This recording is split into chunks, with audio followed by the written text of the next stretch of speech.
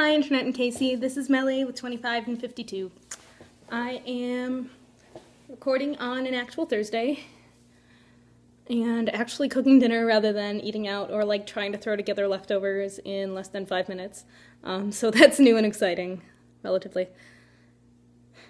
I have started hearing back from schools. One wants to interview me, hooray, and I told you about that. But the interview's scheduled now, and that's in February, and I'm real excited for it. Also real nervous for it, but you know, whatever. Another one emailed me and said, hey, by the way, we have this prerequisite for an undergrad statistics class. And I'm like, oh, I didn't see that anywhere and also did not take one of those. So luckily they said they'll review my application, both for that program and for another one that doesn't require it at that school. But my acceptance would be conditional on taking that before enrolling. And so I figure, worst comes to worst, I will take one, which, you know, might be a good idea to do anyway, take an online course over the summer or something like that.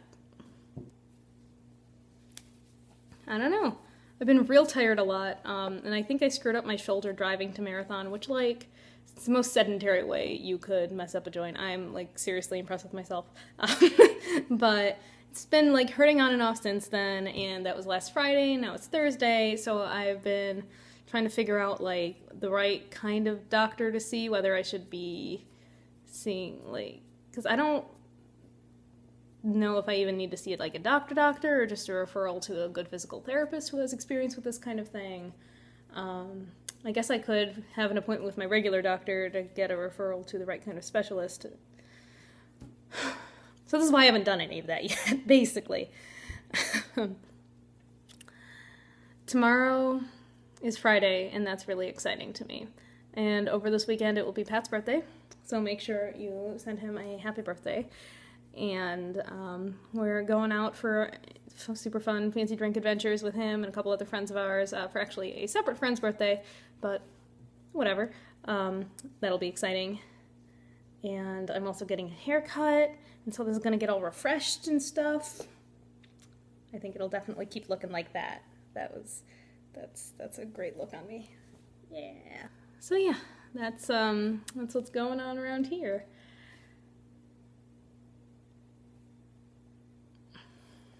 I'm still sort of readjusting to being back since last weekend. I was, you know, out of town the whole time, obviously.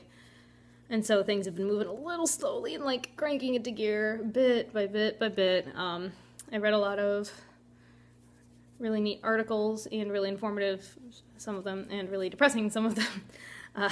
So I'm going to probably not talk about any of those. I remember something cool I read about that isn't depressing. So someone did a study, some scientist did a study looking at rates of stomach cancer around the world, and they found a interesting correlation where, like, because some populations, it's not really correlated with diet either as far as I know, have much higher rates of stomach cancer than other people, and apparently it's tied to where the bacterium that causes ulcers a lot of the time apparently also has a role in stomach cancer. So if your heritage and the heritage of the bacteria in your stomach are mismatched, there's a much stronger chance that you will have stomach cancer. It explicitly sort of frames it as saying colonialism is at fault for a decent part of this problem, because the two populations that the study compared were a coastal population that where the bacteria in their stomachs were mostly from Africa, and the people were mostly, a while ago, generations ago, from Africa, because they were freed or escaped slaves living there. And further inland, it was the heritage was a blend between European and indigenous people from the region, and most of the bacteria were European, and that population had a lot more stomach cancer, and so that's what they were comparing there. But yeah, so I think it's a cool example, both, like, it's a cool example of combining bacteria with a supposedly non-infection related condition, or at least I don't think about stomach cancer as an infection related condition, with a sort of wider social view also, because clearly that's also a part of how we became who we are. So I'm gonna wrap this up.